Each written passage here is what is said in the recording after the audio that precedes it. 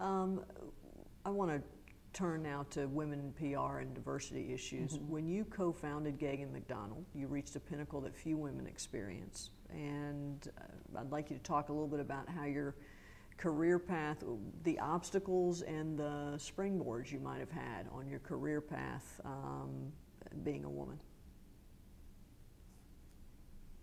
I don't know that my career was shaped as much by being a woman as probably certain other things. Though I read an interesting article in the Atlantic Monthly. I don't know if you read the article. I can't remember the author's name. I'm sorry. That was very interesting about how difficult it's been for women, and it actually did have me stop and think about whether or not that may be the case. I think what women do deal with are the many obligations that we have. But I see many men who are dealing with those obligations as well. That's changed a lot. Many men stay home to raise their children.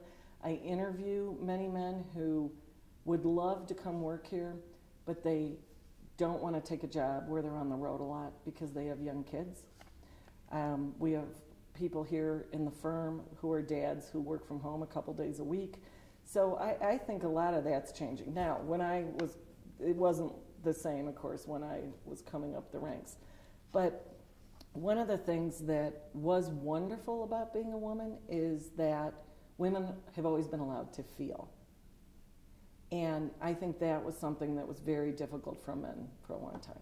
You know, there was a belief that there is no humanity at work.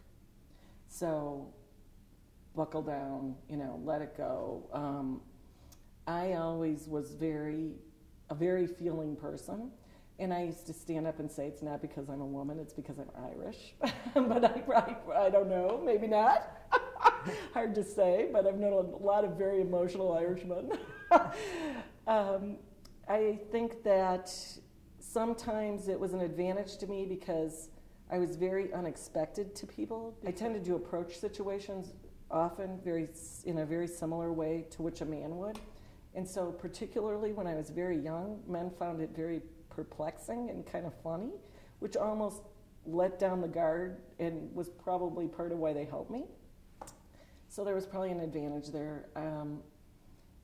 I think that, you know, you'd mentioned something earlier about reaching a pinnacle few women have had. Many women run very successful firms. And I think it's really, really important that we remind everyone of that. I'm a member of the Women's Presidents Organization, and off the top of my head now, I wish I could remember the statistics to do them justice, but it's absolutely incredible how many women are running, you know, multi-million-dollar firms, and in very, very successful ways. Now, one thing that is interesting is many of us chose to go that route because it gave us the flexibility that we might not have had otherwise in a corporation. And so I think through the years, women often need to find a path that may not be quite as straight a path for them as men might take. But in the main, I love being a woman. It's a great thing. Yeah. It sounds as though over time you believe that things have improved in the public relations industry for women and men. Is that fair? In different ways they've improved for both? Well, I'm not sure exactly what you're thinking when you ask that question, but I think the whole industry's improved dramatically. I think it's definitely a very strategic function.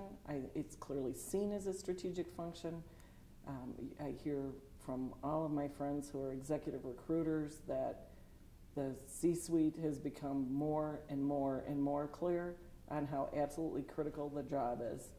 We see just phenomenal, gifted people in our field, and one of the wonderful things about being part of the Arthur Page Society or the Institute for Public Relations or, you know, the seminars, just seeing how many people are doing amazing, amazing things.